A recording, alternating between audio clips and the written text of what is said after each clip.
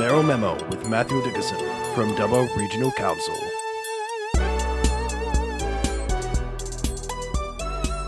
Number 3.5 Triple M, it is Jodi and Matho for breakfast. Timely to be talking with the Mayor of Dubbo, Matthew Dickerson. Matthew, how are you, mate? Good, thanks, Matho, and good to see you too, Jodi. Great to see you two at Dancing with the Stars. I talk to you on the radio all the time, but I don't get to see you in person, so it's great to actually see you and chat to you in person. Yeah, hopefully next time you're not dancing. Exactly. No, you did very well. It was a great performance. Yes, and a big remix of Dubbington with your poor, long-suffering daughter, for people that weren't there.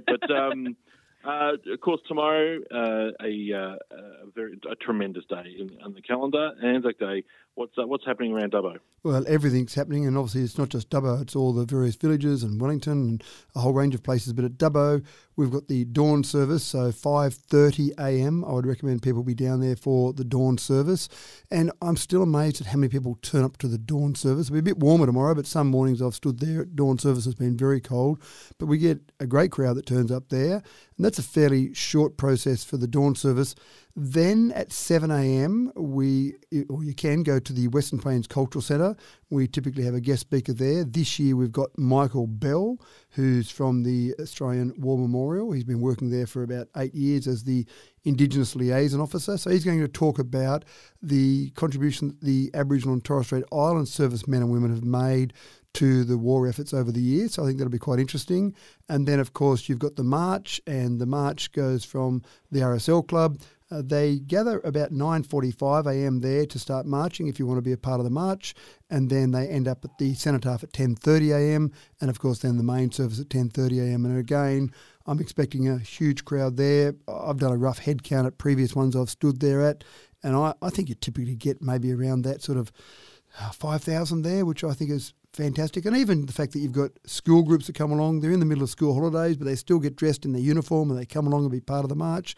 It's a really solemn day, but I think it's a really nice day to see the community out in support of the wonderful contribution that people have made in our history. Yeah, of course, absolutely. Couldn't agree more, mate. Yeah, a nice day I feel like the weather's, just becoming nice. Yeah, I think it's going to turn it on. Yeah, of course.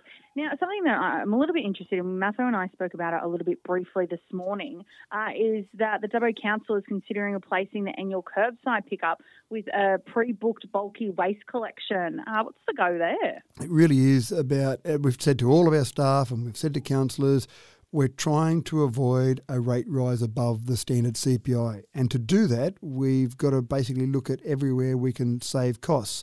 And this is just one of those things. And it mightn't seem like a lot of money you're saving in this process, but it is one of those things that we're looking to save costs in every single thing we do. So it's a fine line. Where do you cut costs? Where do you keep providing those services to the community?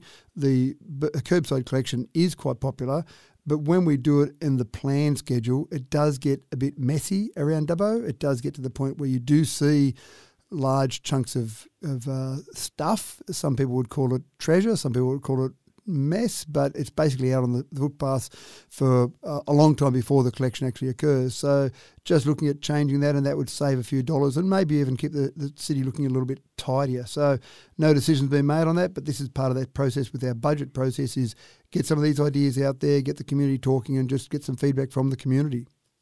Yeah, I've got a neighbour that, not a neighbour, there's a couple of streets down, says bulky rubbish out the front all year. Yeah, personally, I'd be okay with it.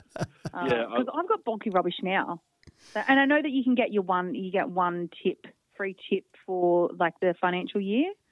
Yeah, that's right. But you've got to have then a trailer or a ute, or a friend with a trailer or a ute. Yeah, just gets a bit bulkier. Now, really quickly, any news update with the sale yards? Well, I do want to stress the news update here, Matho, and that is we've made no decision.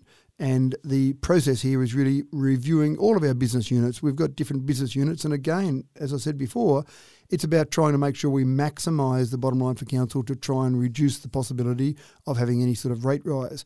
And the sale yards there at the moment, they are something that on a day-to-day basis makes us money. But then when we look at the depreciation, the asset replacement there, then they aren't a great money-making venture for council.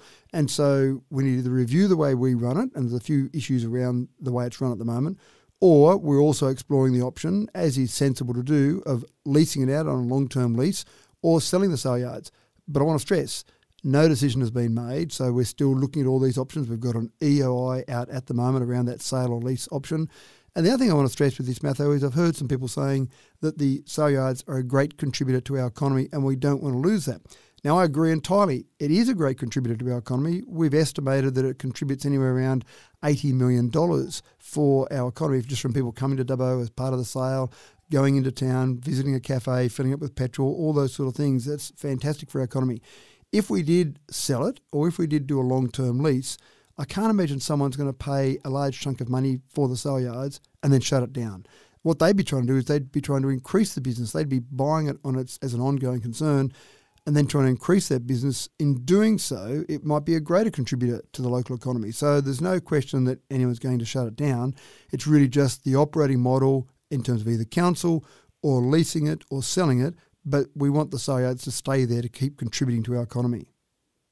Absolutely. Yeah, You're always fighting to get the message out there about exactly what's happening. So we're not suggesting the sale yards are going to be shut down, just someone else is going to run them.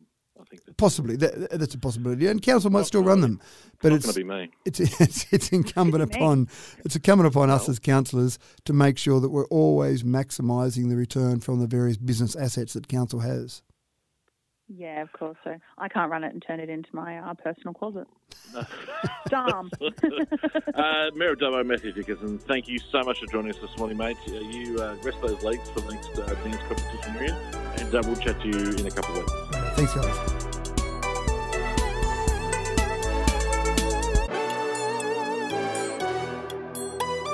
Mayoral Memo with Matthew Dickinson from Dubbo Regional Council.